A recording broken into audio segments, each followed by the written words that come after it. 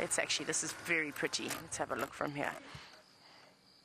See the others just disappearing down on the dam wall. Connor should start to pick them up now. If he looks by the balanites tree, he should start to see them. They're coming out. Run, run, run, little one. Well, they're full of beans today. I thought with a big belly like that they might have been on the sluggish side, but that doesn't seem to be stopping them.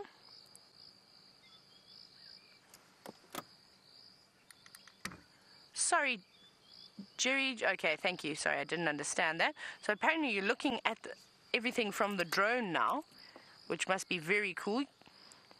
And I would love to, I'd actually absolutely love to see what it must look like. Lots of water. You can see one lioness coming through the water. You're going to hear me. I'm going to have to keep on driving now because I want to catch up to these lions. So I apologize. You're going to hear my engine going as I chat over.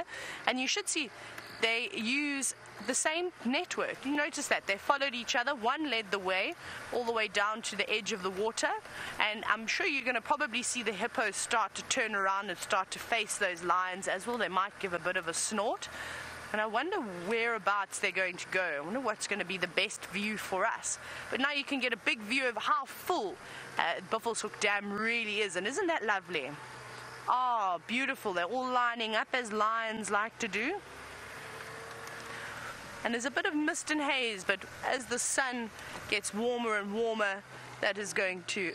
Oh, little one you got left behind. That mist will burn away. I'm actually going to come down so we can get a really nice close-up view of these lions in a moment, of them drinking water. Come on, little one. There's a little one crying. It's like it's lost. It doesn't realize that they're all just down here. Oh, David, how beautiful is this?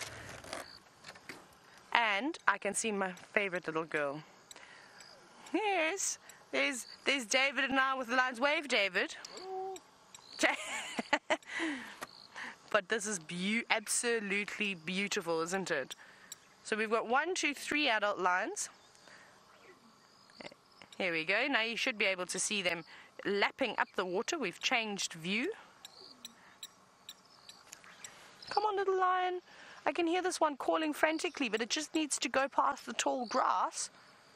And then it'll be fine. And then it'll be able to find the rest. Can you hear it? I wish I could respond for that little cub. There's a blacksmith lapwing shouting. There we go. Just about to be reunited with its family. Look there. This is the one that was left at the carcass.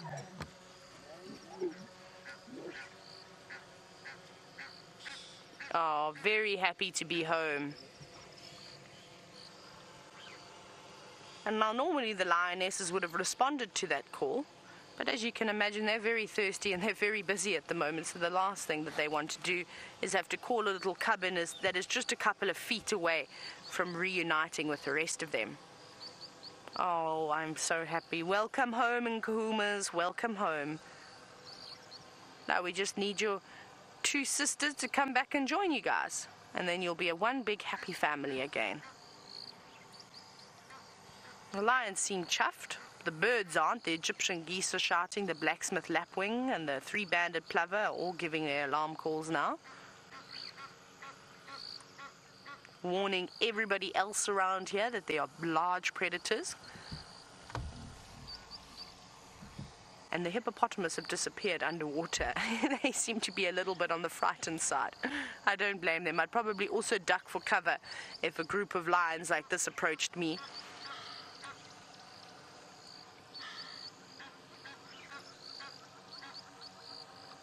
This is beautiful.